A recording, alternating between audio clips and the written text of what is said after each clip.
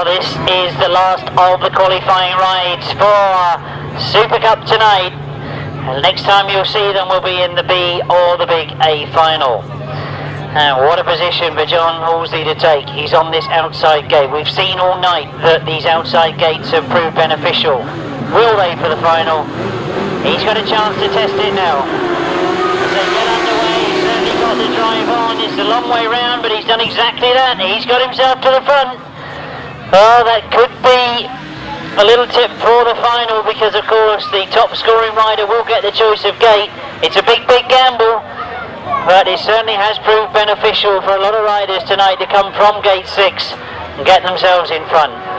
Meanwhile, Paul Whitelam is trying to have a go. Paul Whitelam on the inside of John Halsey and Jason Glennie, the two of them locked together, and they both go very wide. That's allowed another crew to come through on the inside, and they sort themselves out, and it is Paul Whitelam that's got through. So Paul Whitelam, who drove hard into the side of John Halsey, they sort themselves out, and it is Paul Whitelam that's got the lead. Rod Winterburn, in fact, who's come through on the inside. Now, the one I was looking for was Miles Simmons.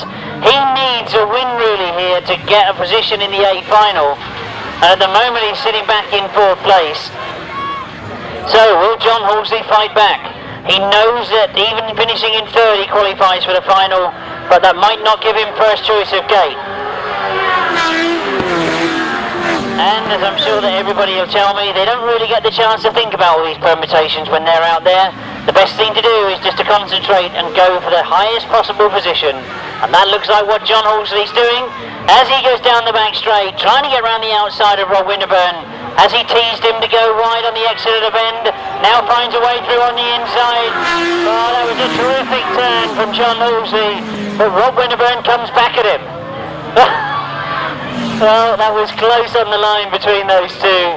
I hadn't even seen the checkered flag because I thought that they had another lap to go.